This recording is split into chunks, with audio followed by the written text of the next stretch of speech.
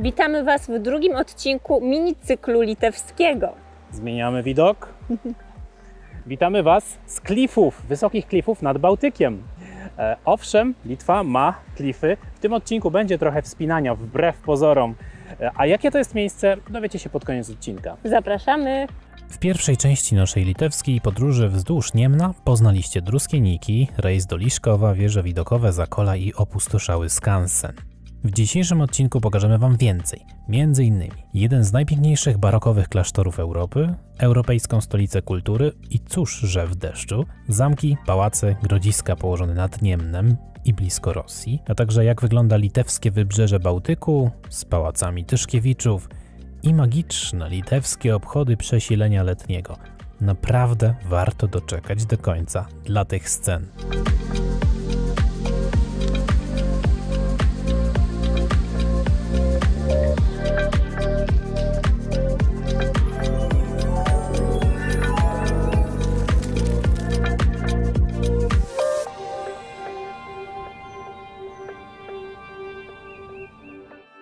Zaczynamy dość surowo, ale inspirująco. To przedmieścia Kowna, okolice jego najważniejszego cmentarza. Pamiętacie, jak w pierwszym odcinku wspominaliśmy o Stranger Things 4 kręconym na Litwie? Ta kładka to znów element podróży filmowej i też do lat 80. A to dlatego, że Kowno, jak i Litwa po prostu grały w serialu Czarnobyl. Litwa mocno się zaczyna specjalizować w turystyce filmowej, więc możecie kojarzyć dużo architektury współczesnej Kowna jako wyobrażenie, przedstawienie m.in. Moskwy w serialu. Kowno zagrało zgrabnie kilka ujęć z Moskwy w serialu, m.in. szpital, w którym leczono strażaków, czy więzienie KGB, Instytut Jądrowy.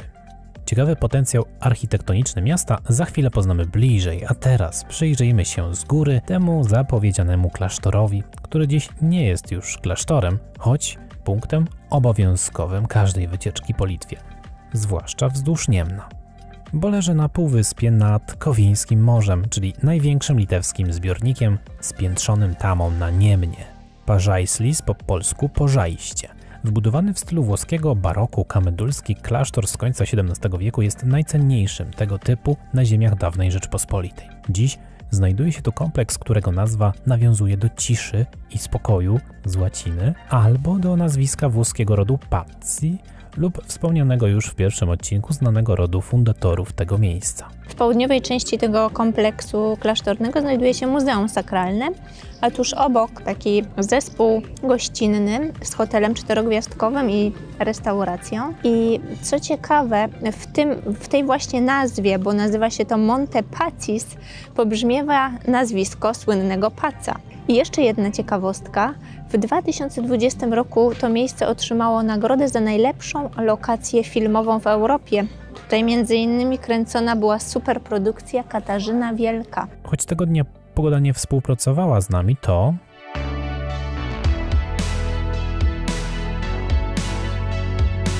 wróciliśmy tu innym razem, by dokręcić ujęcia ze światłem i przede wszystkim grą światła i cieni w niebywale pięknych wnętrzach kościoła, który ostatecznie, mimo takich planów, nie został mauzoleum rodu Paców.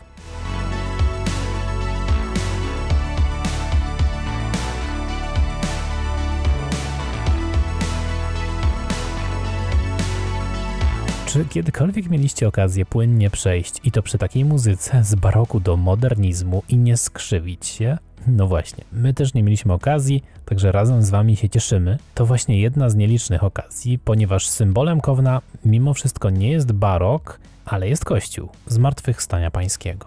Wydawać by się mogło, że Litwa nie ma gór, owszem, ale zobaczcie, w jednym mieście znajdują się dwie kolejki funicular linowo-terenowe. Jedną właśnie wjechaliśmy w okolice emblematycznej budowli, na której tarasie widokowym się znajdujemy. Stąd widać miasto o bardzo skomplikowanej, ale ciekawej historii. Miasto, które było przez jakiś czas stolicą Litwy, a jego młoda historia to niesamowita, modernistyczna architektura. Jego stara historia no to jeden z ważniejszych grodów państwa litewskiego.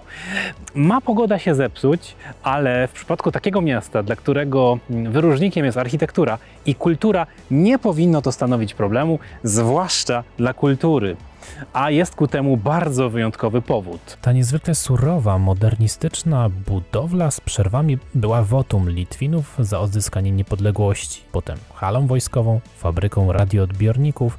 Dziś wraz z dzielnicą Zielona Góra jest okrętem flagowym kowińskiego modernizmu, który może dopłynąć nawet do listy UNESCO, a już wprowadził Kowno do tytułu Europejskiej Stolicy Kultury w 2022 roku.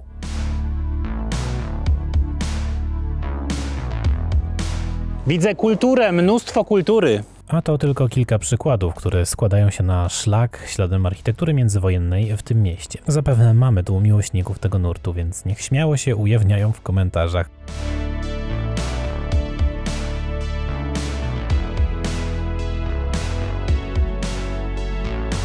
No i zaczęło padać, ale na szybko mam dla Was pewne skojarzenie. Ten deszcz jest tak samo jakoby dla Kowna początek lat 20., kiedy zostało stolicą, kiedy ta tabula rasa była godna zagospodarowania wielu idei architektów, urbanistów. Powstawało tu mnóstwo bardzo nowoczesnych, jak na ówczesne czasy, budynków. Dlatego dzisiaj właśnie Kowno jest taką żywą galerią architektury, można powiedzieć nowoczesnej, ale już przecież mającej około 100 lat. Siewca sieje gwiazdy, które wieczorem są elementem cienia. Rzeźby i sztuka uliczna to generalnie mocny atut w dłoni Kowna. Wystarczy zaplanować sobie spacer tylko wzdłuż samych kowińskich murali. Wielki książę Witold pilnuje pozostałości zamku. Choć, proszę księcia, krzyżaków już tu nie ma, a pasikonik z chrząszczem upamiętniają Władysława Starewicza, geniusza animacji sprzed wojny, któremu talentu zazdrościł sam Walt Disney. W końcu, po piąte, zachował się dom Perkuna, gotycka perełka, która pozdrawia Gdańsk, gdyż tu mieliście podobno swoją handlową faktorię w Kownie. A i po szóste, pozdrowienia też dla innego miasta w środku Polski. A to przypomina trochę pasaż Róży w Łodzi, prawda? Jak dobrze mieć czasami przewodniczkę, która w krótkim spacerze wyciągnie dla Ciebie najsmaczniejszą esencję danego miasta, a w przeddzień Święta Narodowego Litwy wytłumaczy znaczenie ich kolorów. Red color is the suffer, the occupations we got, no? The tears. The green color is the nature. Lithuania is very green and nice country to come. And yellow color is the hope that the future will be nice. To jest ta druga kolejka, o której mówiłem. Równie długa, będzie jechała 1 minutę na punkt widokowy w dzielnicy Aleksota.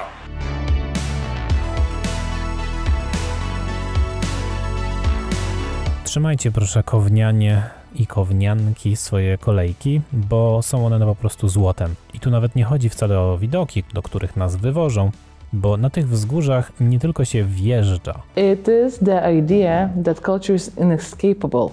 Whenever you come, we have so many things that will get you in the mood. But what I like a lot is our Fluxus festival, September 10th. Literally, we're climbing to a hill at midnight in costumes. Whatever works. Backwards with that specific transport, jumping, rolling, growling, shouting. Everything works. It's a Fluxus festival. It's a community fiesta. We expect 10,000 people this year and everything is possible there. Everything can happen.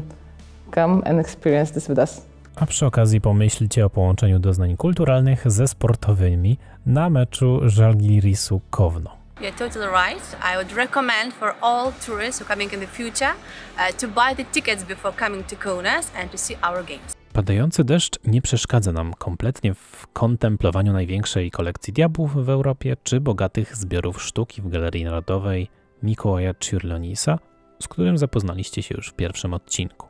Bez wątpienia jest to postać tragiczna, bo umarł młodo, która pozostawiła po sobie jednak imponującą spuściznę wizualno-dźwiękową. O, jest i nasz bohater Niemen.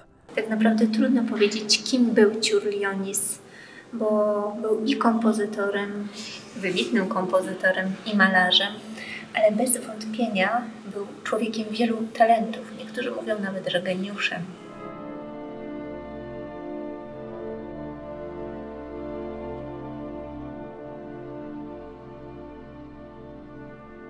Genialne okazało się też zakończenie tego deszczowego, co prawda, dnia, który uratowała nam architektura i wnętrza. Ale no spójrzcie sami. A musicie wiedzieć, że dzisiaj jest najdłuższy dzień w roku i tutaj zachód słońca jest dopiero o 22:07.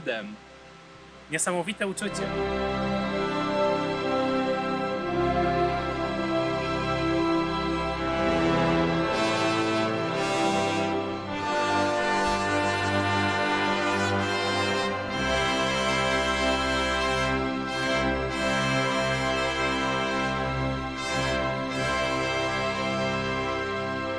Dziękujemy niebo i dziękujemy Ci, panie Niemenie. Niemnie? Dobra robota. Opuszczamy Kowno w kierunku zachodnim wzdłuż brzegu północnego Niemna, który po połączeniu z Wilią jest już naprawdę potężną rzeką, co dostrzec można po raz pierwszy w miejscowości Wilki z wysokiego wzgórza. Odtąd przed nami tylko 2 mosty w Jurborku i Poniemuniu.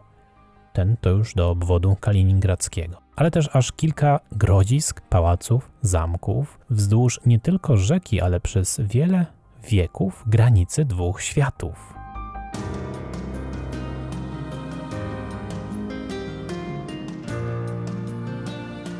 Jeśli ktoś powie wam, że Litwa jest płaska i się tu nie zmęczycie, odpowiedzcie mu jednym słowem. Piliankalis. Mówiłem o tym w pierwszym odcinku poprzednim, o górach zamkowych nad Niemnem. Przypomnę i teraz. No a to jest niezłe, patrzcie. Kosiarko dron. Dobre. Ten wyraz nie ma odpowiednika raczej w polskim słowie. Tłumaczenia są różne. Ufortyfikowane wzgórze, ufortyfikowany gród, strażnica. Generalnie chodzi o to, że wzdłuż Niemna, ale nie tylko, ale na ogół wzdłuż dużych rzek, Litwini zakładali nieduże, drewniane grody obronne. Była to bardzo specyficzna strategia, wyznaczyła pewien limes, niczym u Rzymian, zaraz do tego dojdziemy. Oczywiście przed kim? Odwiecznym wrogiem naszym wspólnym, przed zakonem krzyżackim, krzyżakami, którzy na ogół byli po tamtej stronie Niemna. Zdarzyło im się w historii przekroczyć i zdobyć ziemię po tej stronie, ale było to rzadko. Dlaczego tak się działo? Krzyżacy atakowali te grody, ale Litwini sprytnie bronili ich zaciekle, krzyżacy się wykrwawiali i co? I kilka kilometrów dalej był następny gród i potem następny i potem jeszcze kolejne kilka. Zanim wróg zabrał się za inne grodziska, Litwini już zaczynali odbudowywać te zniszczone najpierw. W ten sposób, aby podbić Litwę, musieliby niczym Rzymianie zaatakować Limes kilkoma legionami.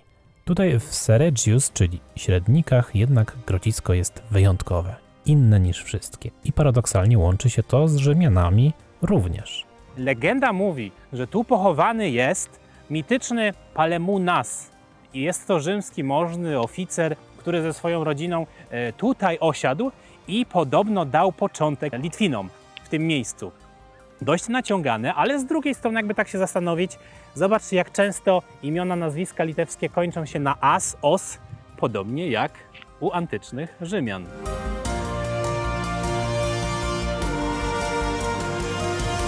Podszepty bliższej dużo historii zwodzą nas niczym Odyseusza na zarośniętą zabytkowym starodrzewiem nadniemeńską skarpę w miejscowości Podubiś i na pałac Belweder. Zapewne kiedyś widok był stąd faktycznie, jak nazwa wskazuje, piękny. Zniszczony przez wojenną zawieruchę pałac Burbów czeka na lepszy czas, niczym wiele podobnych pałaców, na przykład u nas na Dolnym Śląsku. Litewska pogoń dumnie wisi na wieży zamkowej pięknie odrestaurowanego ceglanego zamku Raudanes w Raudaniu. Choć przyzamkowy park kryje smutną tajemnicę. Legenda wskazuje miejsce śmierci księcia Giedymina w walce, oczywiście z krzyżakami, o ten zamek. Niemen toczy swoje srebrne wody dumnie, spokojnie, zdając sobie sprawę z rangi, jaką przez wieki stanowił. Wydawać by się mogło, że dawniej rzeka była dużo bardziej ruchliwsza. Statki handlowe, barki, szkuty płynęły z futrami i solą, a wracały z bursztynem, rybami. My naszą białą Toyotką drogą powiatową 141 dojeżdżamy natomiast tutaj, do miejscowości Poniemuń, która kryje jeden z piękniejszych i ważniejszych zamków Litwy, o dość osobliwym, wyjątkowo minimalistycznym, ale ciekawym wystroju zrekonstruowanych wnętrz. Podróżując z Kowna do Kłajpedy nie autostradą, co rekomendujemy Wam bardzo serdecznie, można zatrzymać się na kawę na przykład przy zamku Raudań albo w Poniemuniu, przy zamku Poniemuń, w którym właśnie jesteśmy teraz.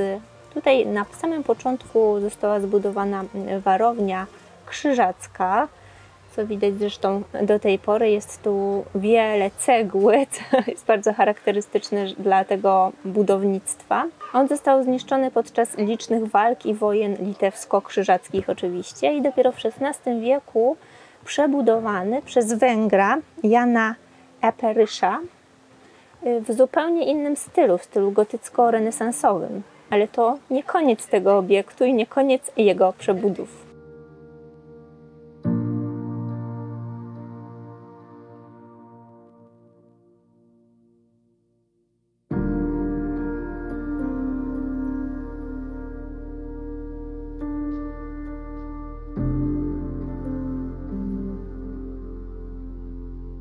I dalej Bronek już nie polata, bo za blisko Rosja, ale też litewskie porty, lotniska, ptasie rezerwaty itd., itd. Z poziomu dosłownie kaczki albo żaby wkraczamy na deltę Niemna, który uchodzi do Zalewu Kurońskiego wieloma ramionami. Patrzymy wcześniej na mapę, gdzie kieruje się te najbardziej północne ramię i wybieramy kurs na przylądek o nazwie Vente, o bardzo ciekawej historii. Ale to jeszcze nie jest oficjalne spotkanie z Bałtykiem.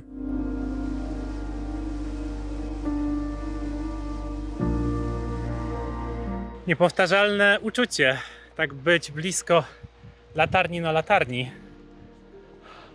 O tak pięknej porze dnia. Zobacz, jaka ta wysepka. Ta wysepka znajduje się w miejscu, gdzie wody Niemna łączą się ze Zalewem Kurońskim właśnie. Tam w tle gdzieś kończy się potężny Niemen. Od Bałtyku Zalew Kuroński jest jeszcze oddzielony Mierzeją Kurońską, a na niej są słynne wydmy w okolicach Nidy, które to wydmy będą przyczynkiem na pewno, bo nie zobaczymy ich teraz, do powrotu w te rejony. Najlepiej zakończyć ten wątek symbolicznie zupą rybną, która ma w sobie zarówno ryby z delty Niemna, jak i trochę morskich. Bardzo ciekawy miks, bo znajdujemy się w parku regionalnym delty Niemna. Czym jest przylądek Vente? Jest bardzo ciekawą faktorią krzyżacką, którą założyli już w XIV wieku w postaci kościoła, zamku. Natomiast natura była niekorzystna i fale im zalewały ten ich port. Dziś jest to bardzo ciekawe miejsce do właśnie zakończenia symbolicznie naszej podróży wzdłuż Niemna. Przyjemnie, nietłoczno, trochę przyrodniczo i mam nadzieję, że smacznie. Naszym głównym celem na litewskim wybrzeżu jest Połąga. Kurort może i znany, ale może za mało znany w Polsce. Urzeka nas jego kolorowa, drewniana, schludna architektura. Ten fragment Bałtyku podobno jest jednym z najpiękniejszych. Być może dlatego, że tu zawsze są piękne zachody słońca, skoro cały brzeg i pas wydm zawsze w tym kierunku jest wystawiony. Już pierwszego wieczora, bardzo długiego dnia, nie omieszkaliśmy tego sprawdzić na własne oczy.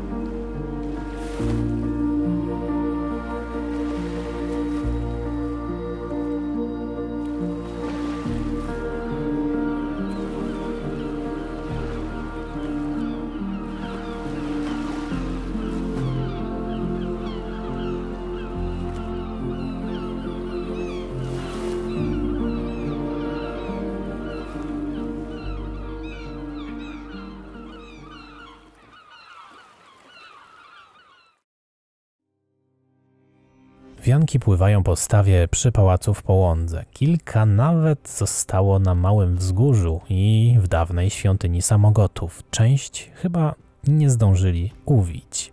Wczoraj Litwini świętowali najdłuższy dzień w roku, ale ich świętowanie trwa kilka dni i składa się jakby z trzech w jednym. Trwa długi weekend. Dojdziemy do tego, ale póki co wejdźmy choćby na chwilę do tego pałacu.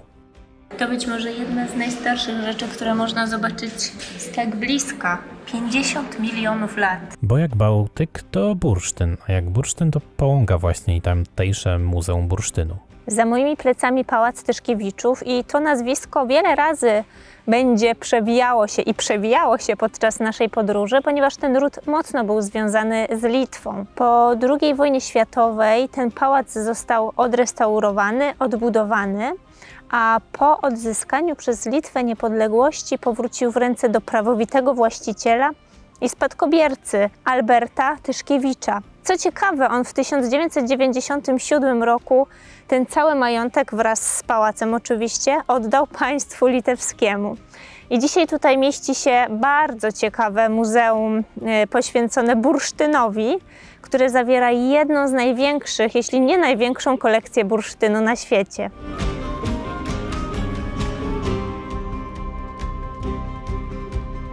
Zobaczcie na mapę. To jest ciekawe. Otóż jeśli chodzi o Litwę, to duża część transportu bursztynów szła przez morze. Tak, tutaj Bałtykiem, a następnie Renem. To by się akurat zgadzało z legendą o Palemunasie, który przybył na Litwę. Nie trzeba dziś bursztynowych szlaków, by bursztynowe kolczyki wróciły z nami do Polski jako piękna pamiątka pobytu w Połądze. Rzut kamieniem z tego miasta znajduje się Kretynga. Docieramy tam w 15 minut, by zobaczyć inny pałac Tyszkiewiczów, podejrzeć ich korespondencję z Krakowem. Najdrożsi rodzice, od dawna dosyć nie pisaliśmy do Połągi. Zajrzeć do muzeum etnograficznego urządzonego w jednej z dworskich oficyn i zastanowić się, czy widać po tej twarzy podobieństwo do pani Beaty, czy nie widać. Jak ktoś oglądał odcinek o Wilnie, to tam też był pałac na przykład w Zatroczu, jest też w Wace pod Wilnem. Rodzina Tyszkiewiczów powszechnie znana, polsko-litewska, aczkolwiek co ciekawe o ukraińskich czy też kijowskich korzeniach. Beata Tyszkiewicz jest reprezentantką, taką najbardziej znaną, ale też był podróżnik, Benedykt bodaj Tyszkiewicz. Hanka Ordonówna i Maja Komorowska też wrzeniły się przez mężów do rodziny Tyszkiewiczów. Piękne miejsce. A niebawem będzie jeszcze piękniejsze, bo trwa remont generalny oranżerii Tyszkiewiczów, wielkiego ogrodu zimowego, słynnego w swoim czasie, więc za jakiś czas będzie gotowy. A tam jeszcze zobaczyłem taką rzecz, która jest związana ze starszą historią Litwy, to wam też pokażę. Otóż jest to świątynia samogotów, świątynia połączona z obserwatorium astronomicznym, gdyż ludy bałtyckie, jak na ludy bardzo związane z przyrodą i naturą, przystało w pierwszej kolejności swój kalendarz typowały na podstawie właśnie świąt takich związanych z przyrodą. Nawet gdy Litwa przyjęła chrześcijaństwo, ten zwyczaj dość długo się utrzymywał. Powiem więcej, nawet teraz się utrzymuje, czego dowodem będą następne sceny, co do których mam wielką nadzieję, że będą spektakularne, gdyż dokładnie w tym dniu, którym mamy teraz, jest święto Rosy, święto bardzo ważne dla Litwinów. Centralne uroczystości odbywają się w Świętoje, Świętej. To miejscowość oddalona od Połągi również o 15 minut, ale jakimś cudem włączona do niej jako dzielnica. Parkujemy po drugiej stronie rzeki o tej samej nazwie właśnie, Święta, gdzie od razu przykuwa nasz wzrok przygotowywanie do jakichś obrzędów. To znaczy my dobrze wiemy jakich.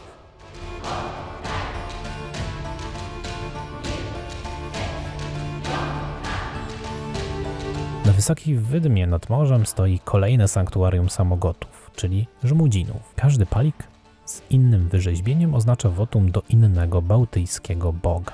Wiele z nich pokrywa się z naszymi słowiańskimi. Litewski kapłan to jednak krejwe, nie żerca. So this celebration have many names. It's Midsummer Day, Sun Solstice, or Jonas Day, or Joninės in Lithuanian. So it have many names, but it's very important for us Lithuanians, and it's very beautiful. Why is so important for you, for Lithuania, Lithuanians? Because it is our traditional celebrating. It came from pagan and some kind became Christian celebration. We're going through the gates. It means some kind of refreshing ourselves. Świętują. So Świętują is a very beautiful city. It's have many nature and have many trees, and it just have the atmosphere. It's right for this festival. And we tried in other cities, like we tried in Połągę or other places, but this place it's like a little magical. Yeah. Przejście przez bramę, obmycie rosą, plecienie i puszczanie wianków, w końcu obrzędy ognia to coś, co widzieliśmy pierwszy raz w życiu i z pewnością lepszej okazji do tego niż na Litwie w czerwcu nie ma. Z każdym rzuconym w ognisko prochem wiąże się życzenie. Ludzie proszą o zdrowie, miłość, żeby ten sezon był lepszy. Sezon oczywiście liczony od najdłuższego dnia w roku.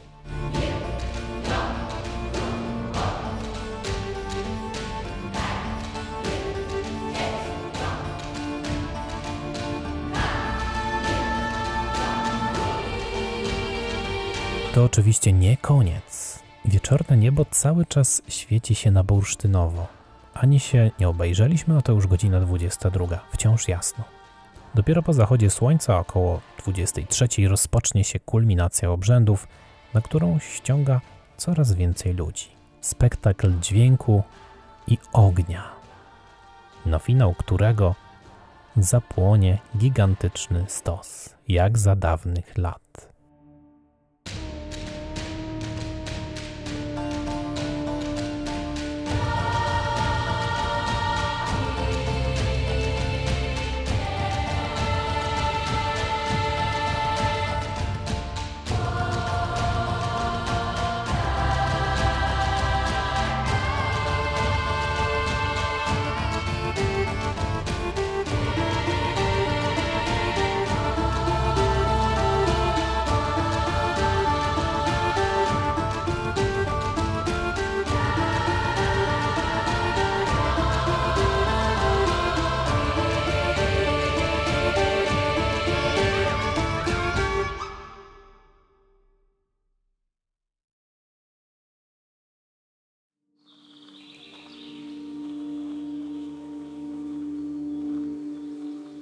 To prawie koniec odcinka, choć nie koniec naszego pobytu. Zrobimy sobie jeszcze jeden dzień urlopu, a później pożegnamy Litwę w godnym i bardzo do tego idealnie ciekawym miejscu.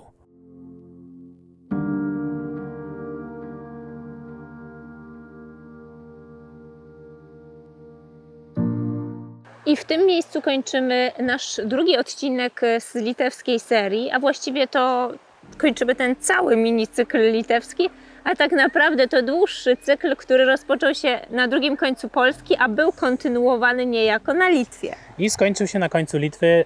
Ten przepiękny fragment bałtyckiego, litewskiego wybrzeża nazywa się Przylądkiem Holendrów. Pewnie jest związany z żeglarzami holenderskimi. Warto tutaj naprawdę przybyć, bo to jedyne takie klify na Litwie, ale my nie kończymy, moi drodzy. My zapraszamy Was już niebawem na kolejny odcinek. Czy z Holandii? Nie. Też z kraju nadbałtyckiego. A jakiego? Musicie jeszcze chwilę poczekać. Już teraz zapraszamy. Cześć. Mierzeja Kurońska jest, Pożegnamy się z nią. ale na pożegnanie tylko.